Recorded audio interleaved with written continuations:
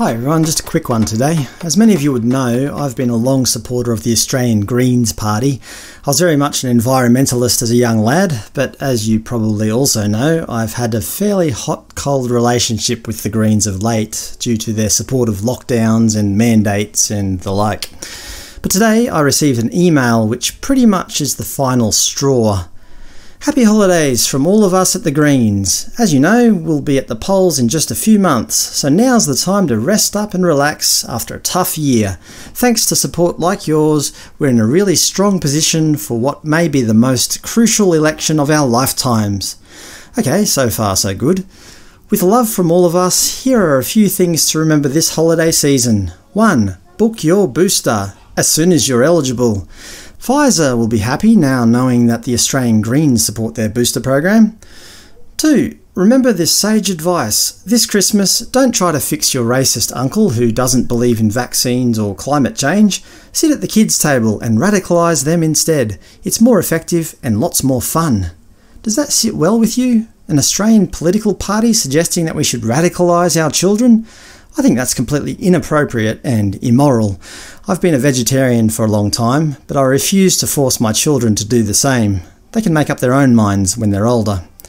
Number 3. Masks. Even if they're not mandatory where you are now, they can still keep us safe, especially in high-density retail and hospitality settings. You know my opinions on mask use. I'm not going to continue repeating myself. But as an aside, there's lots of things that would help protect us from injury and death. Hats, sunscreen, helmets, smoking bans, junk food bans. Why don't we mandate these things for the general public? It would certainly save lives and reduce hospitalisation rates. Why is it only one particular virus that we have to save everyone from? Number 4. Solidarity with retail and hospitality workers. Patience and kindness will go a long way to ensuring everyone, especially those on the front line of enforcing the vaccine mandate, has a good holiday season.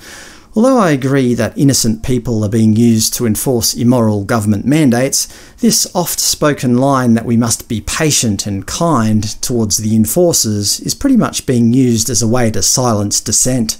My opinion has always been the same. Stand up to tyranny in all its forms. Number 5. Give. Nothing says happy holidays like saving our future.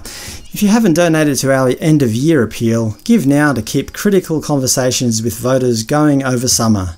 No thank you. Stay safe and we'll see you in January to get organised and win balance of power at the next election. Your Greens team. P.S. Donations under $1,500 are tax deductible.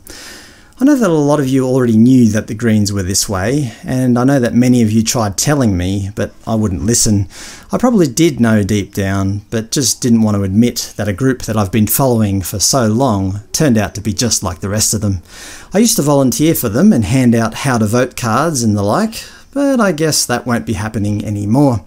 Old affiliations die hard, as they say. Anyway, the Greens want me to give them money so that they can encourage others to radicalise our children. Well, forget it, Greens. You've finally gone too far and given me no option but to unsubscribe. To think they actually rang me the other day to encourage me to put them in my will. Forget it. You know what the Greens should have done? They should have just sent me an email wishing me a happy Christmas. But they couldn't even succeed at that.